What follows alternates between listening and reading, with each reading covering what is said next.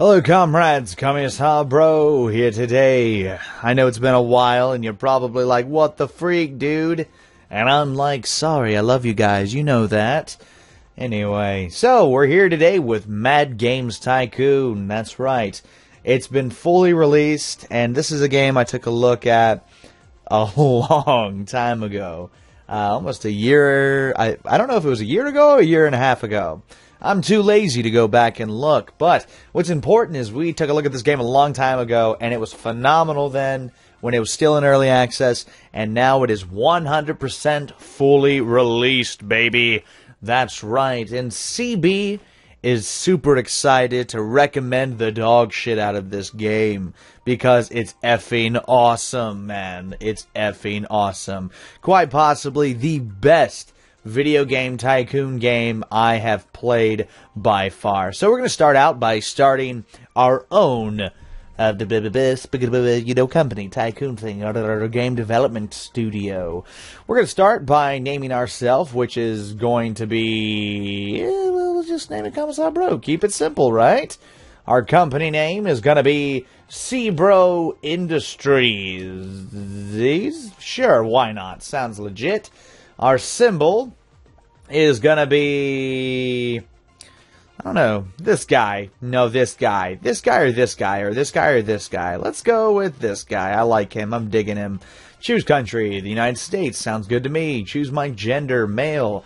Sounds pretty good to me. Choose game settings. Alright, so we're going to disable the tutorial because I know how to play the game. Yes, everything looks pretty good. Random genre combinations. Yeah, no, let's not do that. Random concept settings, no, let's not do that. And, yes, all the features are pretty much good to go. So, everything's good to go. Let's jump right on in. Here's our game developer, Mr. Kamisha Bro. He seems like a nice fellow. His special features is gonna be in, should it be in sprites?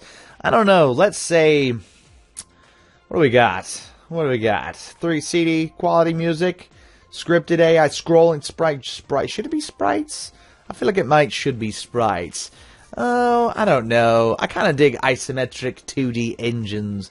That's pretty cool. Who doesn't like a good old-fashioned isometric 2D engine? This guy does. That's the answer to that. And we're going to say real-time strategy is my go-to genre. So, what are my capabilities? Am I fast? Am I good at actual game design? Let's say that I am, and I'm not that fast. So that's pretty much what I'm good at. I'm really good at game design. Alright, seems good enough. No, you know what? Let's do music and sound, and 1 in game design. Everything else I'm freaking terrible at. Seems legit. Yeah? No? Yep, okay. Seems good to me. Let's click on it and move on. Game speed. I'm more of a fan of a standard type speed, and starting in 1980 is just fine for me. What's the difficulty? We'll go with easy, because, you know what, let's not make it hard on ourselves. Alright, so in Mad Games Tycoon, you start out in a little garage with a little bit of money and a little bit of ambition, that's right. What's my little dude trying to tell me? Nothing interesting, I imagine. So, we're going to start by building a room, just one little development room, which is going to be made up of, you know what, this whole side of the house. F it. I really don't care. That seems like a good choice. Put it all the way down here. Let's do furniture. Go on over to desks. And what would be a good desk to spend our money on? Well, this here gray desk seems absolutely fitting. So we're going to build that. Alright, super expensive, but it should be real top tier quality. We're going to click on Mr. Kamisha Bro here and put him in there to get him to start working. That's right. So let's actually start developing our own game. Develop game. What do we want to call it? We can click random. It'll give us all sorts of things. Call to Duty, Floyd Legend, Super Luigo. I think we're going to name our game. Actually, let's pick a topic before we name it. Oh, so demons, ice hockey, and digging.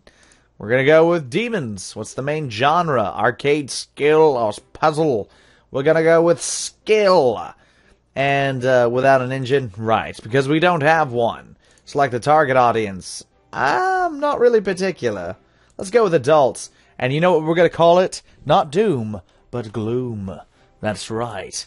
Phenomenal. Absolutely phenomenal. So retail. Yeah, we're going to stick with retail. All right. There we go. Let's hit it. Select the platform. Of course, we're going to play it on a computer. And let's move on. What do we want to do? Focus on gameplay. Absolutely. This is a skill-based game after all. So putting a heavy focus on gameplay seems smart. Also, putting a heavy focus on the game length is probably a good idea, as well as the functions of the game. Should it be depth? Not really. But it is skill-based, so maybe keeping it in the middle is a good idea between beginner-friendly and having depth. Who should it be focused for? The core gamer or the casual gamers? I think I would go a bit more for the core gamers. That's right. Seems legit to me. So let's do that. And we'll keep everything about in the middle. We will provide multiple languages for our game. English, German, and French seems to be a good place to start. All right, and it's going to be text support. Text-driven graphic system. This is going to be phenomenal. It's like... oh my goodness. Oh, look at that. They've added little weather effects to the game. I dig it. How beautiful are those? So we can speed up our game. And we're going to do that right here. Just click super fast to get things done. Should we hire another person? Probably not a bad idea.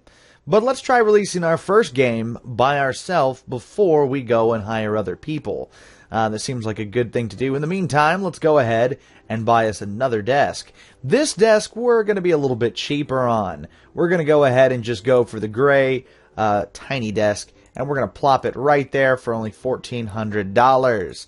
Got to keep it cheap. We've only got $8,500 after all. And is my game going to be finished? Let's finish this bad boy. Gloom is ready to be published. Let's do it. Put it out there. Throw it out there. So what you're going to have to do when you first start out, because you're not able to publish your own games yet, is you're actually going to have to get someone to do it for you. It's important to take a look at who's got the higher market share, who also has the highest market strength, and it's also important to keep in mind who the fan base of the game that you're making is. In this case, we have a skill-based game, so it's probably a good idea to go with Blue Ocean.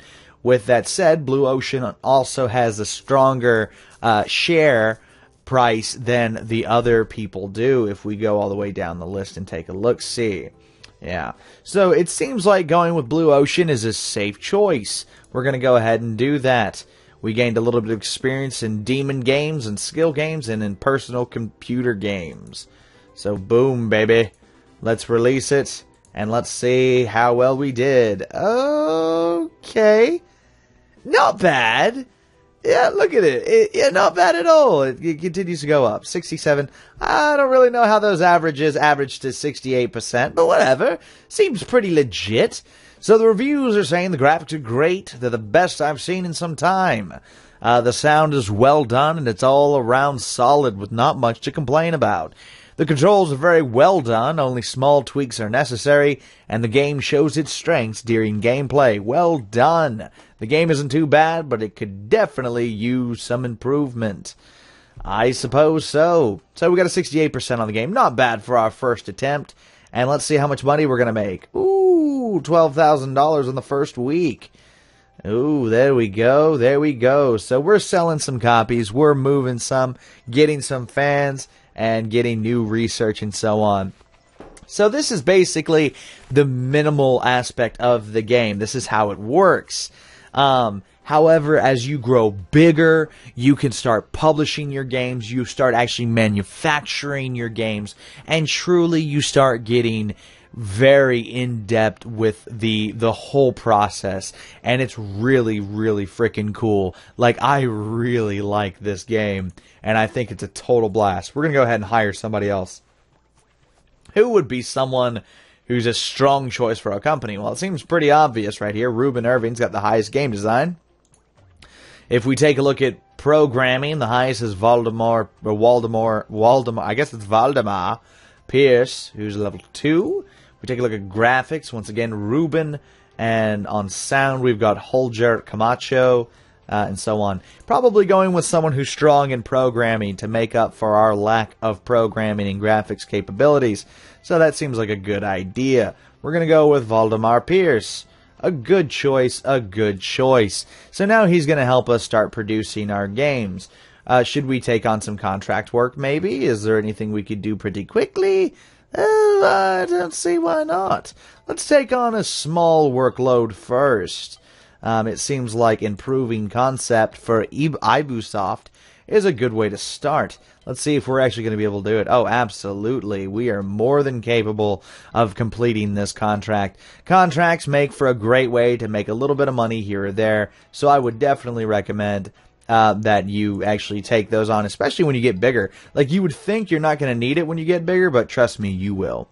So, something else we're going to build real quick is we're going to build us a little research room. That's right.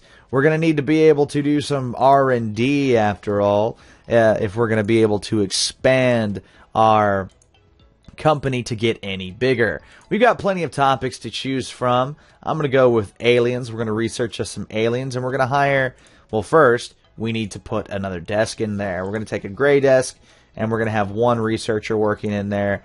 Click X. Click X. Yes, video game sales. Boom. Sweet. Phenomenal. Video game boom. That's exactly what Daddy wants to see right there. Office work. Who's the best at it? Holger Camacho. Alright, so he seems like a pretty good choice for the job. We're going to go ahead and hire him on. And he is now our researcher. And he is researching aliens for us. It's going to take him a little bit of time, but he'll get it here soon enough.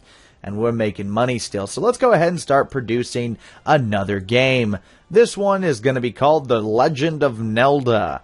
And the target audience, I think, is going to be children or teenagers. All ages, truly. It's going to apply to all of them. What should it be about? Ice hockey! We're going to call it something else. Demon's Row, Steel Gear, Teleport, Blue Dead Redemption. You know what? We're just going to call it Hockey 1980. Because that's what year it is. So, Hockey 1980 seems like a good choice. Select the main genre. It's going to be an arcade game. It's not going to have an engine because we haven't built our own engine yet. And we're going to move on. Click personal computers. Absolutely. Focus on the gameplay. Absolutely. We're actually going to bring that back just a little bit. The game length is pretty much the primary function. I think arcades there is good. Focus on the beginner. And we'll put that there as well. Looks good, and all that's pretty good. We're going to put a higher focus on gameplay this time around. We put a strong focus on graphics before, so I think this is going to really benefit us. Indubitably, sir. Indubitably. So, we're producing our second game. Let's see how this bad boy does as opposed to how the first one has done so far. The first one has, at this point, sold 13,000 copies and is doing pretty phenomenally. I'm really hoping that Hockey 1980 is going to be an absolute blast amongst our fans, but who knows? Maybe it's going to end up being super freaking boring and no one's going to like it. Do I want to publish the game now? Absolutely. Take advantage of this video game boom. Who is someone who publishes arcade games? Kremlin. Seems like a good choice. Alright, boom. There we go. Getting some extra experience. And we've released our second game. That's right. Let's see how it did. The graphics look really good. There isn't much to complain about, and the sound is well done. It's all around solid with not much to complain about. The controls are below average, a little polish, and they would be good. The gameplay is average, a little polish, and they would be good. It's a good game with some flaws, just short of gold, though. So we got a 77% on it overall. Gameplay being the lowest ranked. Actually, no, control being the lowest ranked, with the gameplay pretty low as well. Overall, we did pretty good with this game. And it's going to sell really, really well. So let's see. Hockey 1980, bam! Breaking sales records in the first week.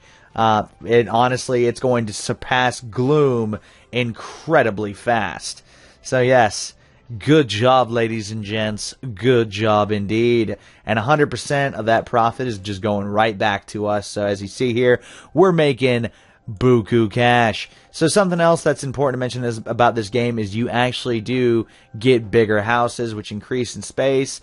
Eventually, you'll actually have like full-blown, gigantic office buildings, which are absolutely massive and have plenty of room, and you'll be having multiple development studios inside your own studio. It's really cool. All in all, Mad Games Tycoon is a fucking blast. If you're even remotely a fan of games that are about game dev tycoon type stuff, this is definitely one that you should get your hands on. It's really the best one I've played. Definitely the most in-depth, plenty to do, and an absolute blast, truly. But anyway, this has been Commissar Bro taking a quick look at Mad Games Tycoon. You can get it right now on the Steam, distribution platform. So get up over there and buy this badass game. But anyway, it's been CB, and I'll see you next time.